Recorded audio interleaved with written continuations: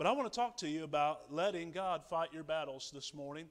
We're going to take a look at chapter 10, and really it gives us kind of a 10,000-foot overview of some of the themes that you see in chapters 10 through 12 as God moves His people. In the past few weeks, we have seen how God moved the people in victory, and He took down Jericho, and He took down Ai for the people, and even brought the people of Gibeon into surrender to the people of Israel. And all of those peoples were in the center of the promised land. In Joshua chapter 10 through 12, we see how Joshua, moved by the Holy Spirit, recorded for us the victories that God brought in the next two military campaigns, one in the south and then one in the north, as God fought for His people to bring the promised land to them. You know, I heard a story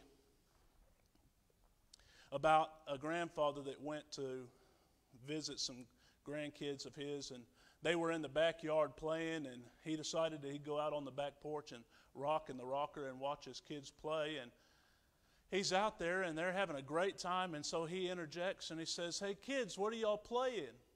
And he said, and one of the boys said, "Well, Grandpa, we're playing war." And he said, "Really? I don't hear any fighting." And one of the grandkids said, "Well, that's because we're all generals, Grandpa." Well, as we look at this passage today, I want to remind you, as the Holy Spirit reminded me, that as Christians, we're not playing war. We are in a spiritual battle, and we are all in this fight. As we look at Joshua chapter 10, in the first 15 verses or so, we see some spiritual truths that we need to apply to our hearts and our lives if we're going to win in these spiritual battles that we fight. And listen, it's every day. Whether you like it or not, we are in a fight every day for our spiritual growth and our becoming more and more like Jesus, what we call sanctification. And really, in these battles that Joshua goes through in the Old Testament, they provide a New Testament illustration for us of what it looks like to grow in our faith in Jesus. And today I want to share with you just a few principles from God's Word about how you can walk in victory and as you let God fight your battles for you. If you're there with me, would you read these first 5 verses here, and we're going to walk through this passage as has been our approach the last several weeks. But look at these first 5 verses with me. As soon as Adoni-Zedek, king of Jerusalem, now I got the last part right, king of Jerusalem, heard how Joshua had captured Ai and had devoted it to destruction, doing to Ai and its king as he had done to Jericho and its king, and how the inhabitants of Gibeon had made peace with Israel and were among them. Verse 2, he feared greatly because Gibeon was a great city, like one of the royal cities, and because it was greater than Ai, and all its men were warriors. So the king of Jerusalem sent to Hoham, king of Hebron, and Piram, king of Jarmuth. Next week, we're going to have one of the deacons do our reading for us. Amen. Jarmuth. To Japhia, king of Lachish, and to Debir, king of Eglon. Now, that's 5 of them. Thankfully, we get a little commentary here in a few verses. That's 5 kings. He called on them, and verse 4, he said, "Come up to me and help me, and let us strike Gibeon. For it made peace with Joshua and with the people of Israel." Verse 5, then the 5 kings of the Amorites, the king of Jerusalem, the king of Hebron, the king of Jarmuth, the king of Lachish, and the king of Eglon gathered their forces and went up with all their armies and encamped against Gibeon and made war against it. Father in heaven, we do ask that you would continue to manifest your presence here with us today. God, we need your word in our hearts and in our lives. God, we would pray that we would not just hear the words of man, but that your Holy Spirit would speak to our hearts to help us. Lord, only you know all the battles that are represented here that we're facing in our individual lives and as we seek to live close to you. And so, God, would you speak to our hearts? through the power of your word today. God, lead us to greater trust in you, especially those who are here that may not know Jesus as their Savior. Would you lead them to the ultimate victory today of salvation? And we ask it in his name. Amen. The first truth that we see in this passage, if we're going to let God fight our battles here in the first 5 verses, is that we cannot afford to fall for intimidation. So we look at these first 5 verses. Here the people of Gibeon are, and they have made a treaty in alliance with the people of Israel. We read that in the previous chapter last week if you weren't here with us. If you need a refresher, you can go look at that there in chapter 9. But as the kings around hear what God is up to, they stand up to oppose the movement of God as God seeks to come through on his promises to his people. And I'm glad that he does without fail when we trust him. Amen? But there's something that you need to know. As we see Israel tied up in this with them, we are reminded that living the Christian life is a day in and day out spiritual battle. And I want to remind you, in case you have forgotten or in case you didn't know, sanctification and growing in godliness, growing to be close to Jesus is not easy. It's a fight. It's a fight every day. And these verses give us a picture of how the enemy fights against our growth in Christ. Listen, up to this point, Israel has been on the offense. They've been in the driver's seat following God's leadership, and they have won victory after victory following God and his Spirit. But now, listen, just like the devil does in our own life, when we are moving in victory, growing in godliness, walking in obedience in our lives, and our hearts are being transformed little by little to look more like Jesus. Listen, at some point the enemy's going to stand up and he's going to say, that's enough, and you can know that you're going to face a fight from the enemy, because he does not want you to experience the transforming power of the Holy Spirit in your life. He wants to keep you from walking in the promises of God, his power in your heart to bring change to your life of those issues that you struggle with so bad. And more than that, he wants to stop your witness. And he's going to do all that he can. But Israel had begun walking in the abundant life that God called them to. And in the next couple of chapters, we see how God brought this victory to them, and they were moving in victory. But now the heat was up as they, in their sanctification, as they walked to seek to walk in the fullness of God's promises for their lives. And these 5 kings stood up against them and stood up against God. And it is a picture of the fight that we face. And I want to tell you, believer, in case you don't know, one of Satan's biggest strategies to keep you from walking in victory is to convince you that you are in a fight that you can't win. These 5 kings stand up. Before they had faced one-on-one, but now Satan switched his tactics, and now he sought to intimidate the people of God by bringing 5 kings at once. You know, the kings that we so often face in our life is facing these things, these areas, these behaviors, these attitudes, different realms of our life that need to be brought into submission to God and his word, that need to be transformed. But then when we face them, we feel like, man, I've been fighting this battle a long time. It's too late for change. It's too big. It's too powerful. It's too embarrassing. My struggle, nobody else gets what I'm going through. My struggle's so unique, there's no help for me. If we were being honest, at some point we could each identify with different parts of those feelings. And you have to understand, believer, that that is a lie from Satan, trying to keep you from experiencing the power of God to bring transformation into your life.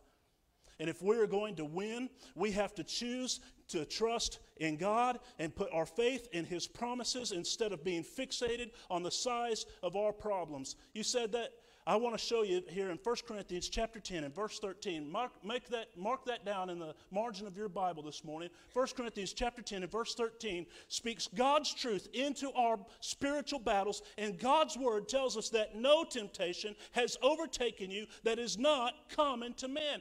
Whatever battle that you are facing, it is not so unique that God can't help you win. No temptation has overtaken you that is not common to man, and God is faithful. Y'all, my knee's starting to recover, and I almost want to jump up and down, but my boy took care of that this morning for us on the stage. God is faithful, and He will not let you be tempted beyond your ability, but with the temptation, He will also provide the way of escape that you may be able to endure it. God has promised to us victory if we will listen to Him and walk according to His word. And instead of walking in doubt and fear, to trust in faith and to take the next step of faith to say, God, I know that this is real and it is challenging and it's bigger than me, but it's nothing compared to you, and I'm going to trust in you.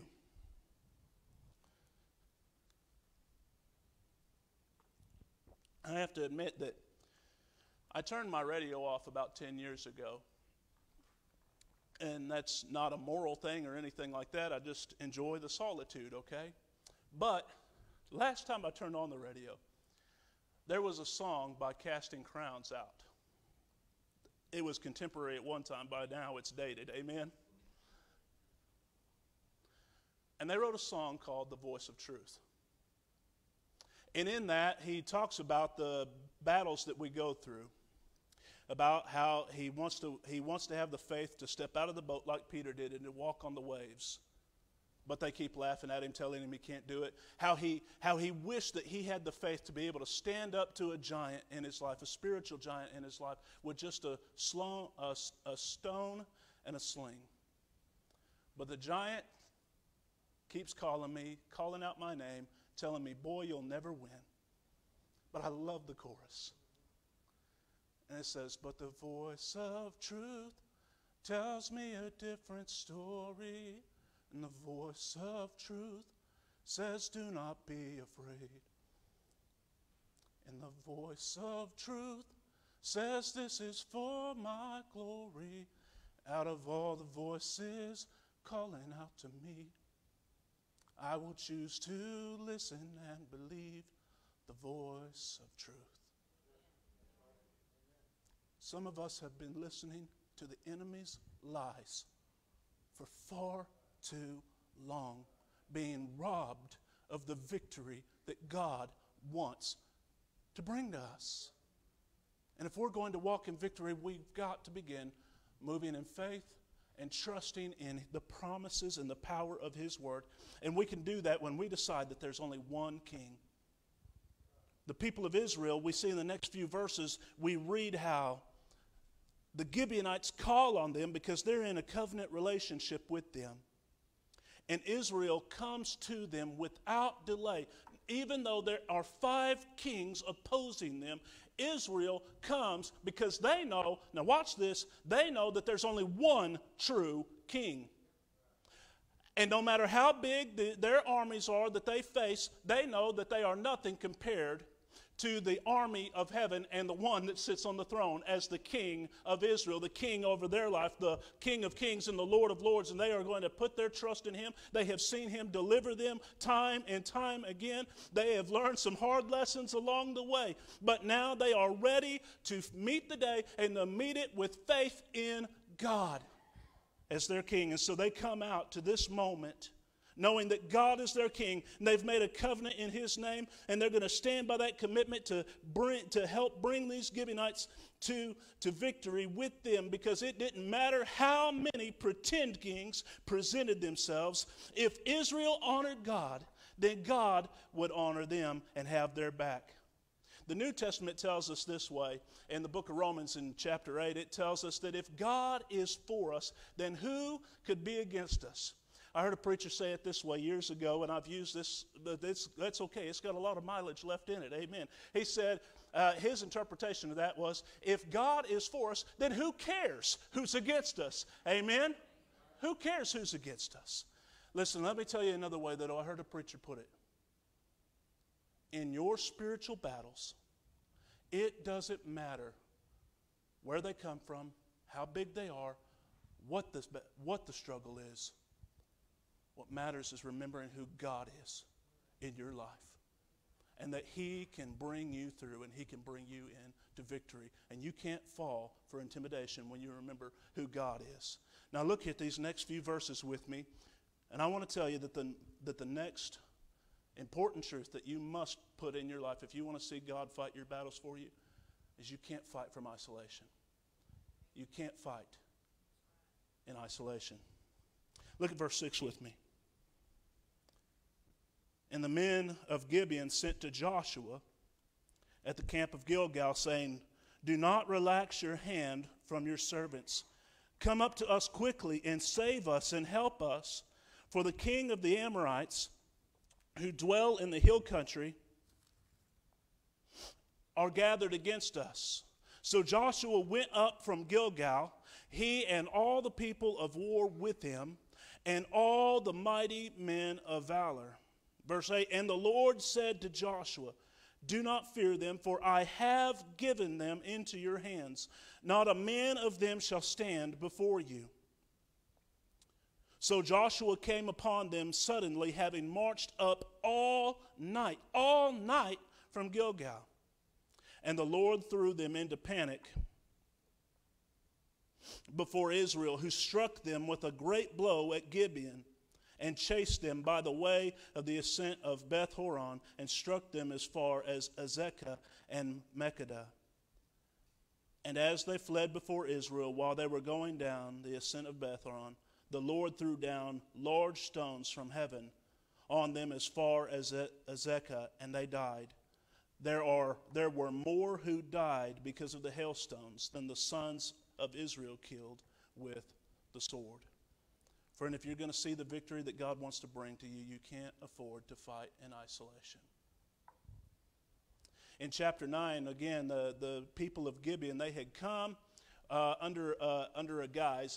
They had come under a mask, parading that they were from a far distant land, because they had heard about how God had brought down Jericho and how God had brought down Ai, and they didn't want to be the next ones on the list.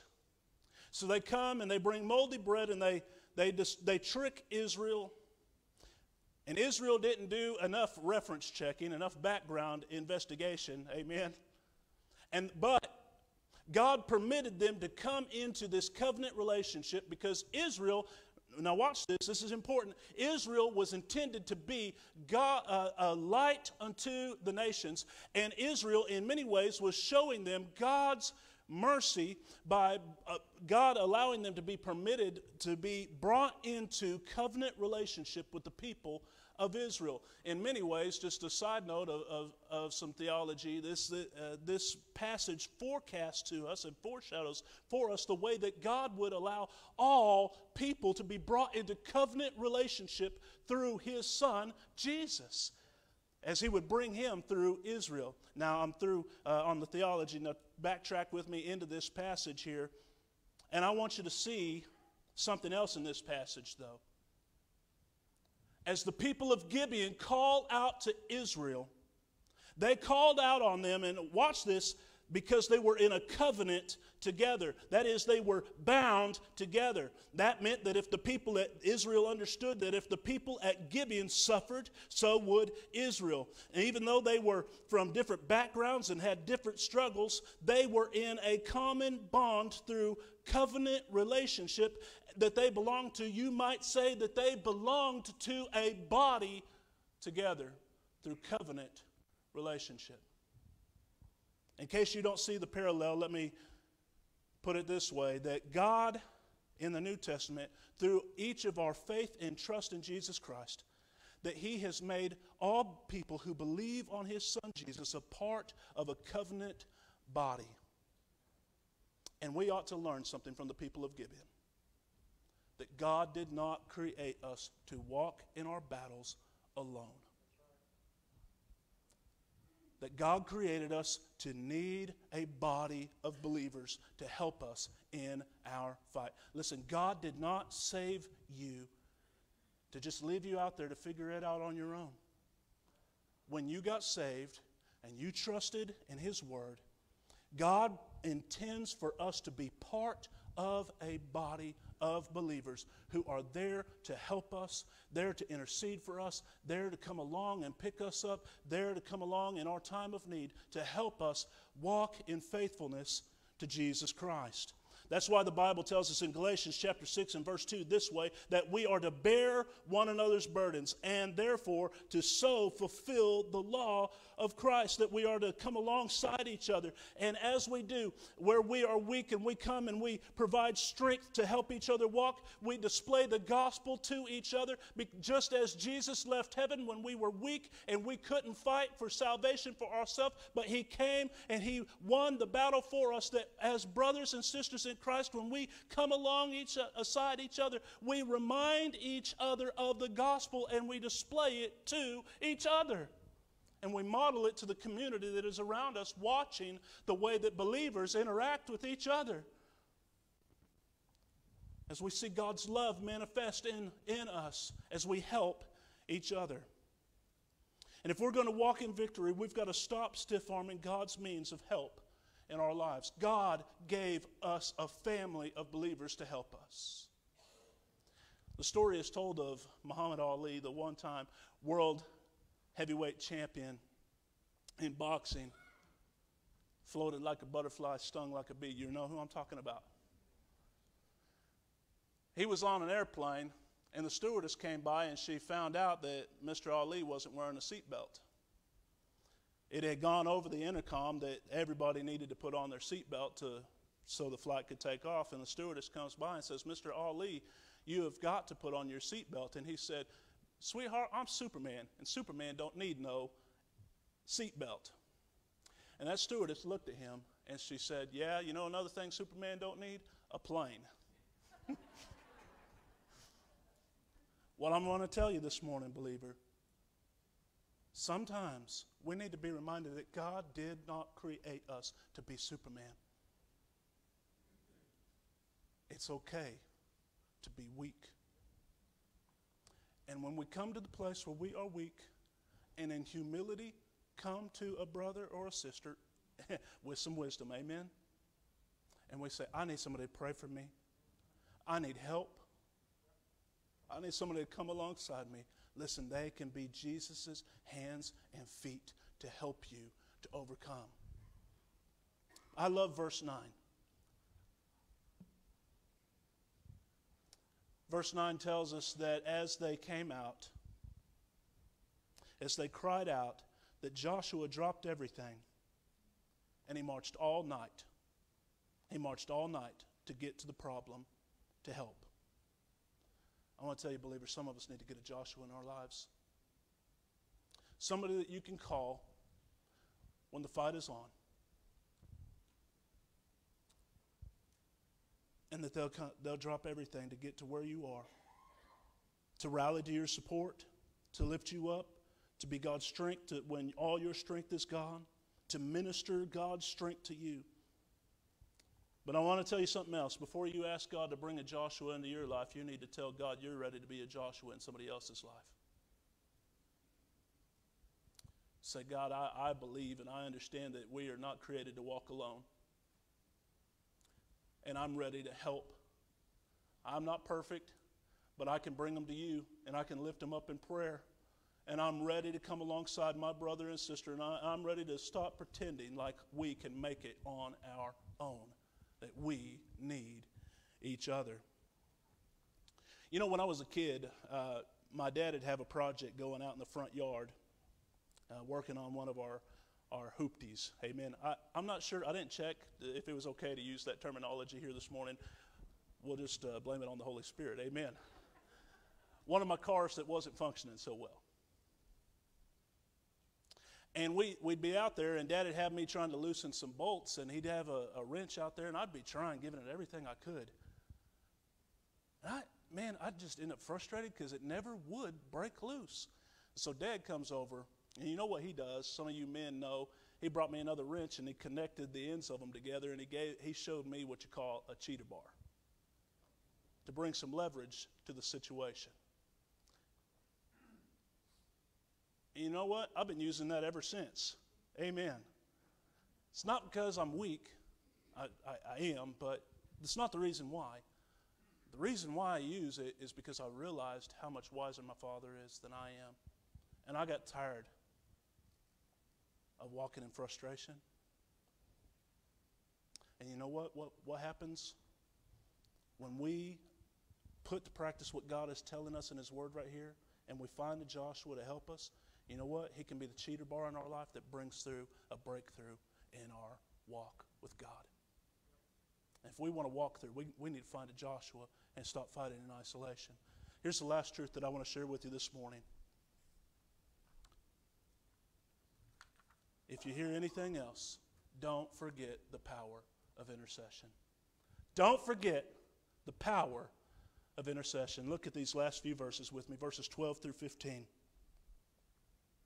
At that time Joshua spoke to the Lord, and that in the day when the Lord gave the Amorites over the sons of Israel, and he said in the sight of Israel, praying to God, he said, sun, stand still at Gibeon, and moon in the valley of Ahijalon. And the sun stood still, and the moon stopped until the nation took vengeance on their enemies. Is it not written in the book of Jashar? The sun stopped in the midst of heaven and did not hurry to set for about a whole day. A whole day the sun stood still. Verse 14, there has not been a day like it before or since, when the Lord heeded the voice of man, for the Lord fought for Israel. The Lord fought for Israel. Perhaps the most important truth that the Holy Spirit shows us in this passage this morning is how powerful prayer can be when God's people put it to practice. And God wants us to return to the power of prayer because we cannot win our spiritual battles through human strategies or by our own strength. Verse 10 reminds us how God fought for His people. And as they were obedient, now listen, they had learned some hard lessons. Just the other day in their walk, they had tried to fight on their own and got run out of town. And then they didn't seek God in prayer, and then they ended up with some Gibeonite baggage. Amen? But this time, when Joshua comes to the battle scene, he knows that I need to go to God in prayer. Now watch this. Even though God had already promised them that He had given them victory, Joshua said, hold up, I'm going to put the brakes on and we're going to spend some time in prayer to show our dependence on God. And when they did, God brought the victory. God wants His people to come back to a place of dependence and prayer. And when we come to God in prayer to tap into the power of intercession, what we're telling God is that we are giving our battle over to Him, because we know that even our very best battle plans could never lead us to the level of spiritual victory that God wants to bring to us. Can I tell you something? God could have been gracious and brought the victory to the people of Israel that day. But if they wouldn't have stopped and prayed, they would have never seen the miracle that God did when He made the sun stand still. God wants to do greater than we could have ever asked or imagined, according to the book of Ephesians, if His people will call on Him in prayer.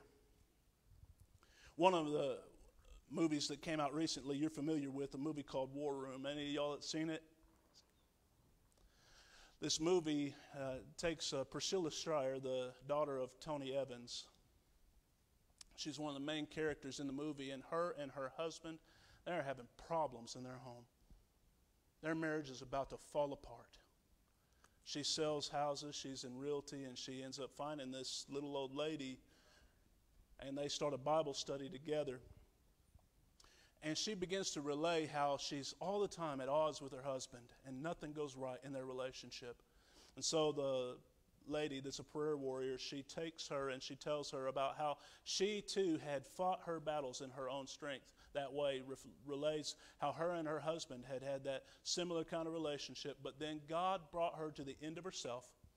And the little old lady takes Priscilla Schreier up the staircase to her prayer closet, where she has a list of all the prayers that God has answered since that day when she decided to fight God's way. I know that the story is fictional, but I want you, don't miss this. It draws on a truth straight from God's Word. When we get ready to stop fighting out of our pride, when we humble our hearts before God, and when we come to Him in broken, desperate prayer, He will fight for us. He will fight for us, and He will bring victory to us over situations that we've gave up on long ago, things we've lost hope in, things that we thought could never change. God can change when His people pray. When His people pray, He calls us to prayer. Joshua prays that God would keep the sun in its place so that they could see God bring them victory, and He did, and He did it. But I want to tell you as we close, some people today would look at a passage like this and they would scoff and they would mock. We're so sophisticated today that we know that we do not live in a geocentric world, a universe where the sun goes around the earth. Instead, we live in a heliocentric world where the earth goes around the sun, and they would say, "Ha! This proves that God's Word can't be true because the sun doesn't move. The earth does." Friend, even knowing these things, don't we still describe the beauty of a sunset today? Because Joshua, from his vantage point, knew that he had prayed, and when he did, looking from his perspective, the sun stood still in the sky. God can make heaven and earth move for us when His people pray. You know, you would think that the people of Israel would never forget the power of prayer after something like this on this day. But like all of us, they needed a reminder. Many years later in their relationship with God, as Solomon was dedicating the temple, he prayed, and God responded. In 2 Chronicles 7:14, the Bible tells us, "If my people who are called by name will humble themselves and seek my face, then I will hear from heaven and I will heal their land." Believer, I want to tell you this morning, if He can heal a country, He can heal your home. He can bring restoration to whatever you're going through if you will call on His name. All God's waiting for us to do is to humble our hearts and to pray. Would you stand with me this morning? As we prepare for our time of invitation, I just got to tell you, I know that God can still answer prayer and He can still work wonders. Because this thing that He did when He made the sun stand still is nothing compared to the day when He made His Son rise from the dead. We can have hope and assurance in the power of prayer in our lives today because of how He rose His Son when Jesus lived a perfect life that we could never live. You know, a lot of people think that to tap into the power of prayer, you've got to be a good enough person, you've got to work hard, you've got to do good. All you need to do is to trust in Jesus. To come to the end of yourself and to say, "I can't do it. I need Jesus who lived for me, who took my place when He paid for my punishment and my wrong at the cross. And He lives, and I want Him to live in me." Our instrumentalists are going to begin to pray, but do you need to trust in Jesus today? Is that why He has brought you here today? All you got to do is tell Him, "I want Jesus. I need Jesus." And He will save you. If you need some help to make that decision,